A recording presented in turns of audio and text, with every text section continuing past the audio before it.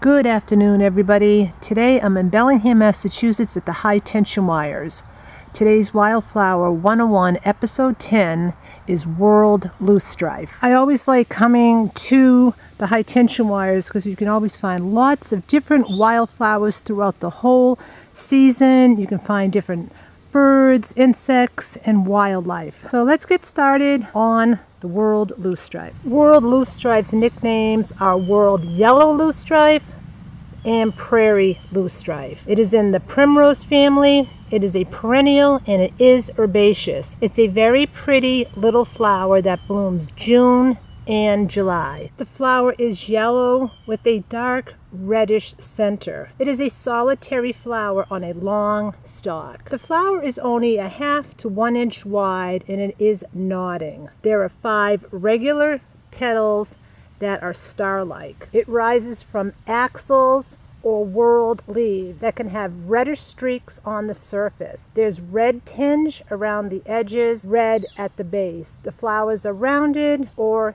toothed, and there are 5 yellowish stamens. You can find their seeds from August until October. They are a single round capsule and they are brown when they are mature. The leaves are whorled around the stem and they are opposite. They're very narrow and they can be stiff. Sometimes they are slightly toothed or they are entired. These happen to be entired. There are 4 to 5 leaves. They can be egg-shaped, oval-shaped, or lance-shaped.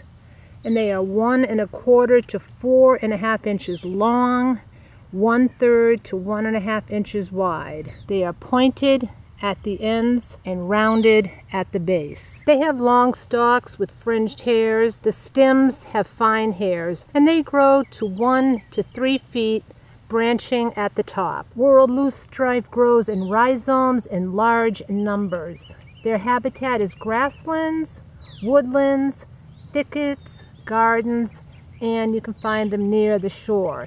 They like sun and moist soil. Pollinators are many bees, like bumblebees, flies, and some moths. Whorled Loosestrife is native to New England. I hope that's showing up clear enough because that is such a small little flower. See how cute it is? I hope you have a chance to get out and enjoy this lovely flower June until July. All the information will be in the About section, and I also have a glossary of the terms. Peace, love, and joy. Always be humble. Always be kind. Thanks for watching.